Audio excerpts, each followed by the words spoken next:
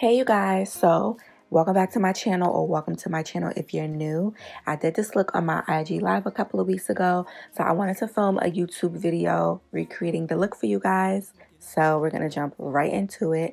First, I'm starting off by setting her eyebrows with a translucent setting powder. Then I'm going in with my Morphe eyebrow pencil. Don't know the shade offhand. Not really that much of a fan of the Morphe eyebrow pencils. I wanted to try it out because a couple of people told me to try it out, but first of all, it runs out really quick. It didn't last me that long, and I just really wasn't that impressed. So yeah, I'm trying out new products. So if you do have a eyebrow pencil that you really do like, let me know down below. I don't want something that's too dark. I'm trying to use lighter colors on my clients and models for their eyebrows. But yeah, just let me know down below your favorite eyebrow pencils. So back to the brows. I'm just filling her brows in, shaping them up, really trying to reinforce more of an arch, because as you can see, she doesn't really have an arch. Her brows kind of go straight and then come down. So I'm just trying to correct that and reinforce more of that arched brow, you know, shapely eyebrow look. So I'm just doing light strokes all the way across to make sure I still get a natural brow, but you know.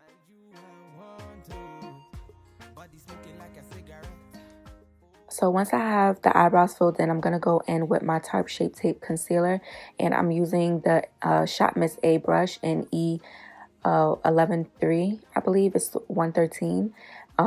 It'll be listed down below. But I'm going to use the Tarte Shape Tape. I believe it's 47S. I'm going to use that to conceal underneath her eyebrows, and I'm just lightly taking that product across, and I'm just going to trace out where I laid the eyebrow pencil.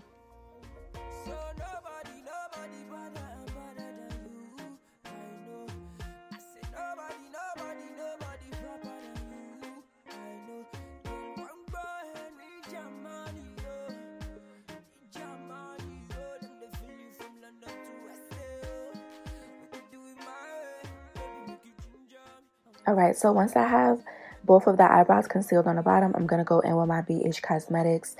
I be forgetting the name of this brush, but if y'all been following me, you know what brush this is.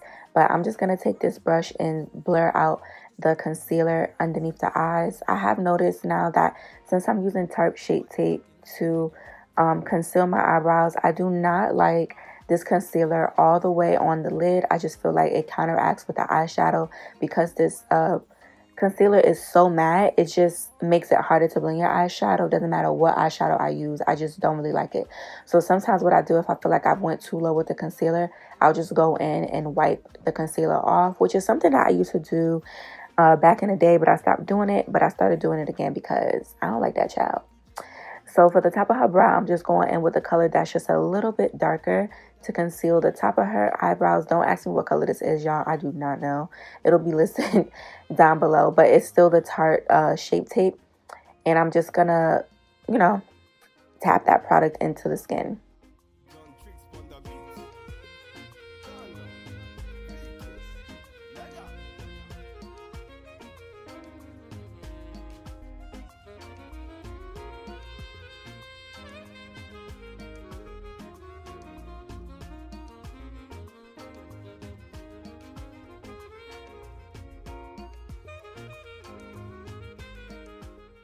So now I'm going to go on my Helen E eyeshadow primer, and I'm just going to press that into the skin, making sure that my base is evenly distributed, nice and smooth. I'm going to go into my Varsity palette. I am going to use the shade Take Notes. On the original look, I used Take Notes and Lecture, but for her skin tone, I just decided to use Take Notes because I was able to use it in her crease, and then I was also able to blur it out to like a light, like transition shade. So yeah, I'm just taking that one shade and Take Notes, which is like my favorite. I don't want to say, no, it's definitely my favorite color in the palette because I use it like in almost every look. It's like the perfect like mid-tone brown, and it is warm but not like too warm to where you can't use it on every skin tone. So I'm just going to take my Morphe eyeshadow brush. I believe it's M573. I'm probably wrong because I'm not good with the names, you guys. But I'm just going to tap this eyeshadow, going back and forth in a round shape. And I'm just going to keep kind of like tapping and blending downwards until I get the blur that I'm looking for. I don't like to blend up into the eyebrow unless it's in the inner corner so that I can blend up into the front of the brow. But other than that, I like to just blend down so I'm not blurring my eyeshadow up too much and it gets too, you know, too dark under the brow bone to be specific. But yeah, I'm just working that brown shadow in. This look is really simple, you guys, and you can really just do this with one eyeshadow, 1 to 2 eyeshadows, but really just one eyeshadow. So once I have my eyeshadow on how I like, I'm going to just go in with this brush. This is from the Louise Acid Rain collection. I believe this was the collab with Emma Mitchell, and they had like brushes come out. This was a while ago, but just now using the brushes. The brushes was in the packaging that whole time, like, yeah, sad. I'm like a makeup hoarder. Yeah, I'm just using this brush to cut my crease. I'm using the Acid Rain base, and I believe the shade is like Blank Canvas. It's just a beige shade, and I'm just applying that product onto the lid. P. Louise does say that you should wipe away any products, and you can. I do it sometimes, but for this look, I decided to just go right in to the base. So once I have my crease cut, I'm just going to go in with a Shot Miss A brush just to remove any extra product on the eye. These products do dry down on their own, which I really like, but I still like to remove any extra product off the eyelid, especially if I'm going to go in with an eyeshadow. So once I have both cut creases complete, I'm going to go back in to take notes, and I'm going to go in with my Morphe M433 brush, and I'm just going to smoke out the outer corner. Then I'm going to go into Xtracurricular, which is this perfect creamy nude look, and I'm going to press that all over the lid, again using another BH Cosmetics brush. If y'all follow me on Instagram, y'all know I stand for BH Cosmetic brushes. So yeah, I'm just going to do the same exact steps on the other eye, you guys. It's so simple. I know y'all can follow the tutorial along with no problems, okay? So now I'm going to go in with my glitter glue adhesive from Glow Up Academy. And I'm just going to thinly spread this glitter glue across the eye, making sure everything is even, thin, not too thick, not too clunky. And I'm also going to bring a little bit of that glue onto the brown shadow. And then I'm going to take my glitter applicator from Glow Up Academy and my glitter in top tier. And I'm going to tap that on the eye. Really love the glitter applicator because it just makes it seem like you just placed every single glitter on the eye perfectly. Like, I did spray my glitter applicator. It's a silicone tip, so spraying it with a little bit of like spray or water will help the glitter to adhere to it quite easily. And I'm just going in and picking up my pieces and just placing them on the eye where I want them to be. Anywhere where there's a space, I'm going to go into my glitter and just pick up the finer pieces. And then to cover up the bigger spaces, I'm just using the chunky pieces. So with the glitter applicator, you can be a lot more strategic on how you place your glitters and where you're placing your glitters. When I did the Instagram live of this look, I used 2 glitters. So I used Top Tier and I used Pink Diamonds, which is a very like a micro fine glitter. And I used that micro fine glitter to fill in the spaces of the chunky glitter. But to make this even more simple for you guys, I decided to just use 1 glitter to show you that you can still get a super bomb glitter look, sparkly look, which is 1 glitter, y'all. If you want to be extra like me, use 2, you know. But, you know, you can use 1 glitter. And I'm just recording for you guys to get the Instagram content. And that's what it looks like. I posted this on my page. So, yeah, that's what one eye looks like now. You know, the camera kind of washes out, especially when you do like glitter looks, it kind of washes out what it really looks like. So I wanted to make sure I added in some cell phone footage, you know, and we're doing the same thing to the other eye.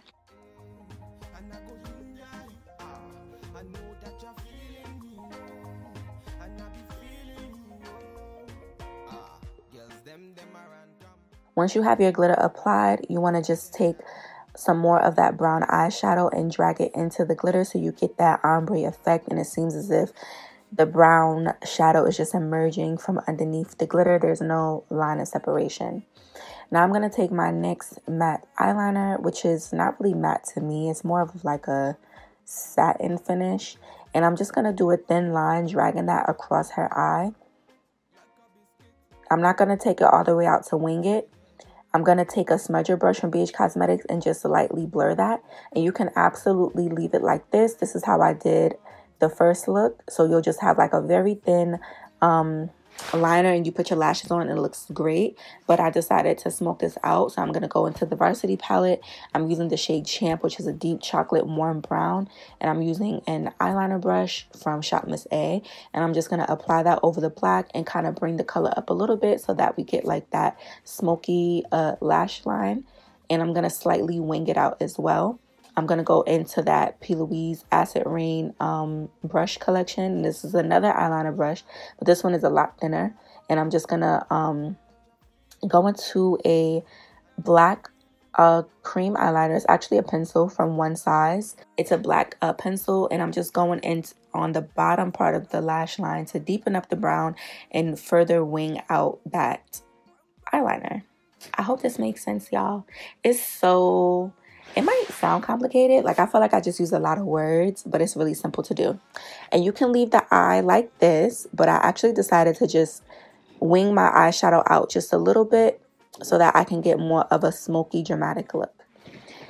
Going into the face, I'm using the Charlotte Tilbury Magic Cream. I'm going to use that all over her face to moisturize her skin. And that's all I used for moisturizer and primer. Then I'm going to go into the same concealer that I used for her eyebrows, which is the Tarte Shape Tape in 47S. I'm going to go underneath that with an e.l.f. concealer. I believe I just was mixing colors at this point. I was just doing a light to dark on her skin, and then I added her contour color and then her foundation color on the bottom.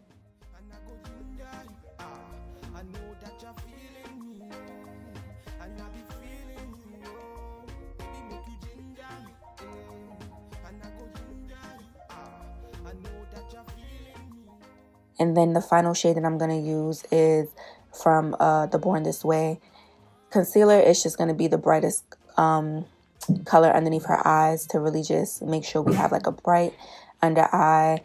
Also on her forehead, down the bridge of her nose, and on her chin. I'm then going to go into the Morphe Continuous Spray, and I'm going to spray her face down before I start to blend.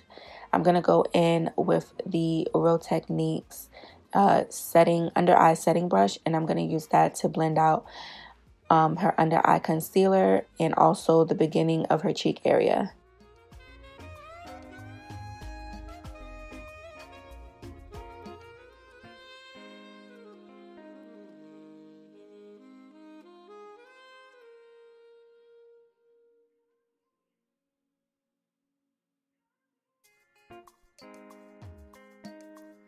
Original bad man, you don't know.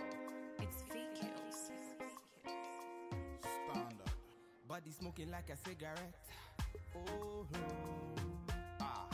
baby, I can smoke it all. Yeah. Say now you I want to see. When I wake up in the morning. Say now you I want to feel. So I'm just taking some more of my Born This Way concealer to add it to her cheeks so that I get that bronzy color that I want in her cheek area right above her contour. I really do like laying the products down this way and then just blending everything out together. I just feel like it's so much faster, and right now it just makes more sense to me than applying my foundation first, then my concealer, then my contour. I just like doing everything all at once, so I'm just trying to find the best way to make that work for me. So I'm just trying different variations of the technique that I explained in my last video. And also, if you watched my 2 lives that I did a couple of weeks ago, you know exactly what I'm talking about. So yeah, now I'm just going in with my foundation brush just to make sure things are just seamlessly blending in together.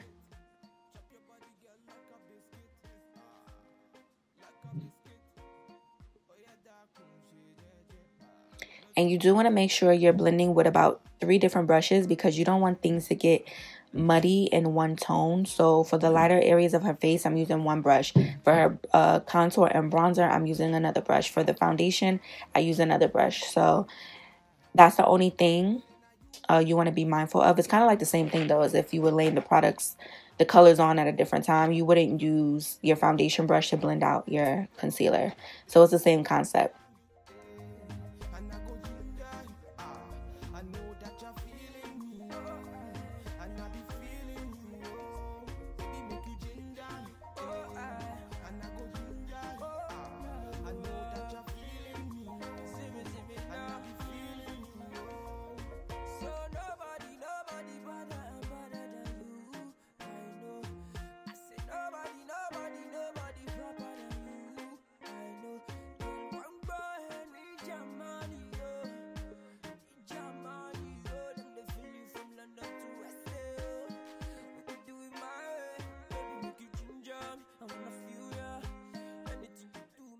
So I'm going in with another Shop Miss A brush.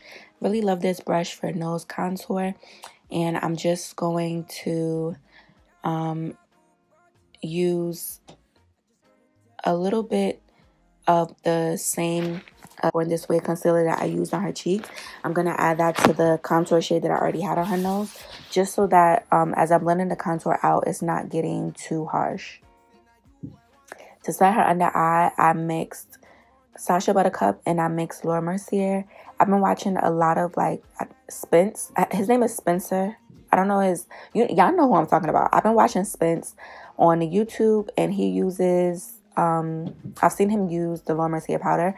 So I wanted to try it again. I tried it a couple of years ago and I didn't really like it, and y'all, I still don't like it. I just feel like it's like too drying. Like I feel like, I don't know. But anyway, for bronzer, I'm gonna go into my Sephora collection contour blush palette. I don't think this is available anymore on the website, you guys. It's one of those products that you really have to look out for, because I was lucky enough to find it last year after they had pulled it off of the site and pulled it out of their stock. So I just used that to bronze her skin.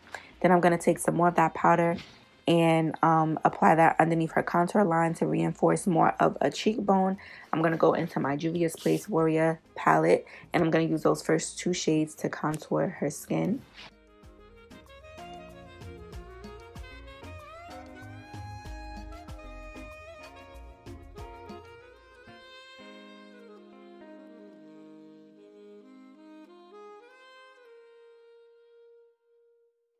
And I'm just adding some more powder.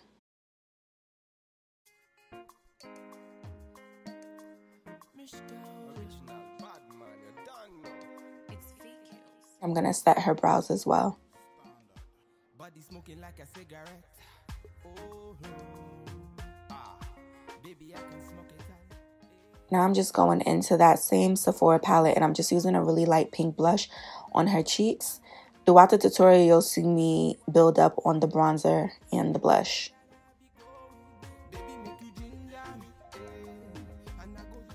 Right here, I'm going back in with some more bronzer. This time around, I'm going into the Varsity palette and using that same shade that we use on her eyes. Just because I just wanted like a really warm cheek, and it just wasn't given. Like, for her nose contour, I am using that shade from the Sephora collection because it's the perfect light, muted, cool tone brown. Like, it's not too warm for a nose contour.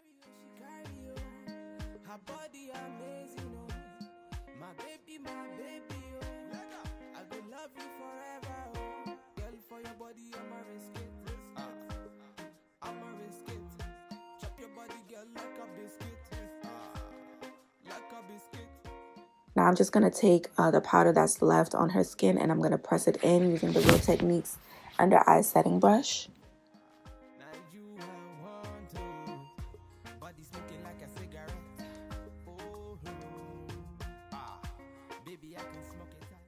I went underneath her eyes with the dermablend translucent powder. And while that's baking, I'm gonna this is just gonna give her like more of an under eye brightness. This is also something that I've seen Spence do, and I really like his channel, y'all. So I'm just going in to line her lips. I'm using the Juvia's Place, I think it's called Cooler lip liner.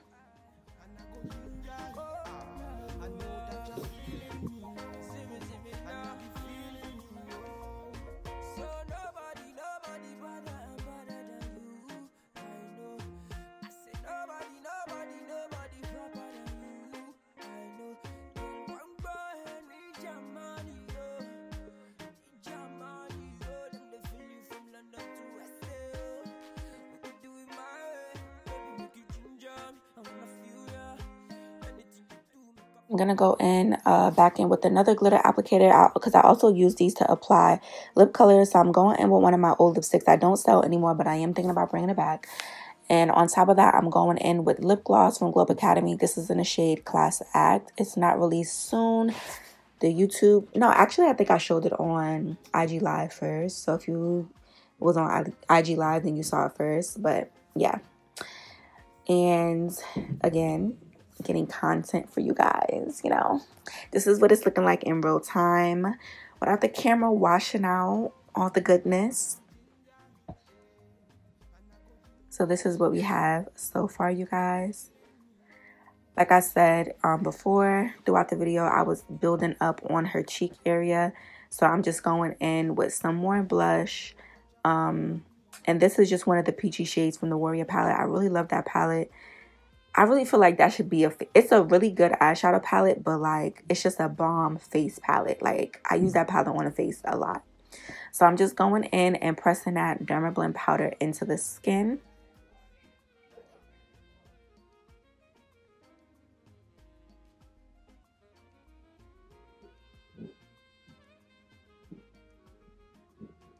And I'm going to spray her down again with the Morphe Continuous Spray.